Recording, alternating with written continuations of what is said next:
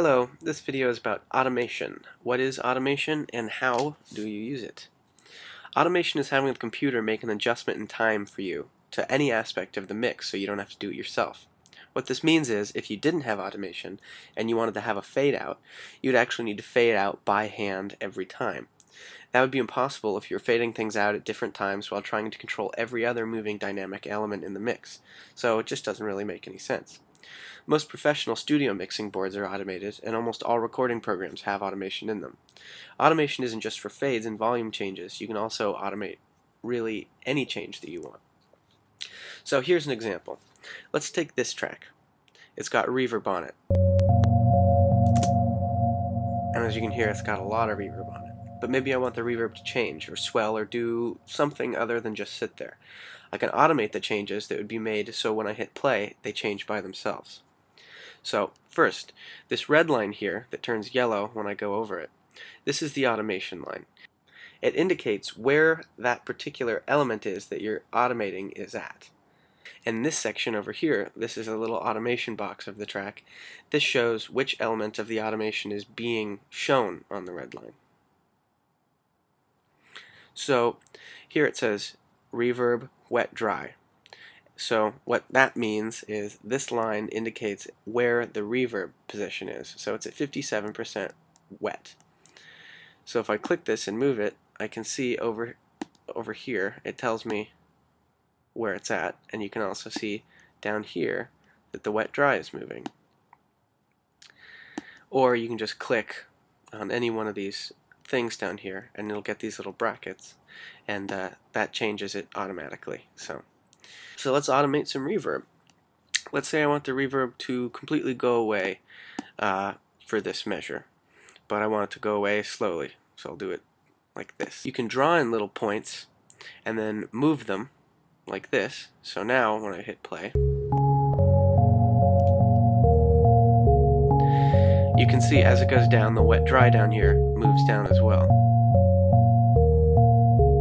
Less reverb, more reverb.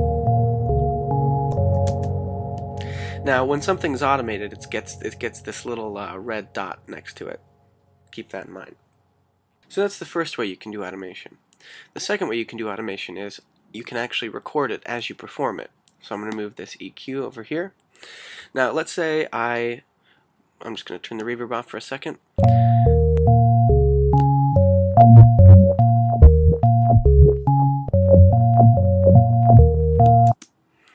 Let's say I liked that sound and I wanted to keep that in.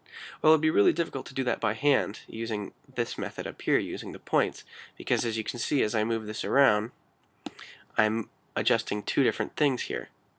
So it'd be really difficult to go find those two things and adjust it so they move just the way I want it to, like this. So what I can do is I can make sure there are no tracks armed over here, and I can play and record, and now any motion I do here is recorded in automation. So we can see that if we click here, that's what I just did. And as you can see, they have the little red dots here indicating that they've been automated. So now when I play it,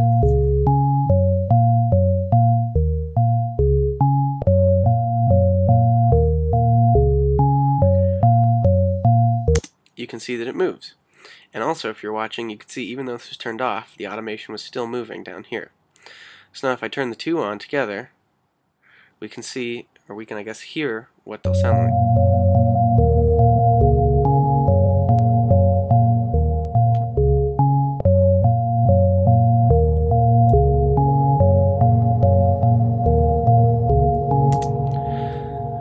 Now obviously that doesn't sound very good, but it's a really good example of how automation works.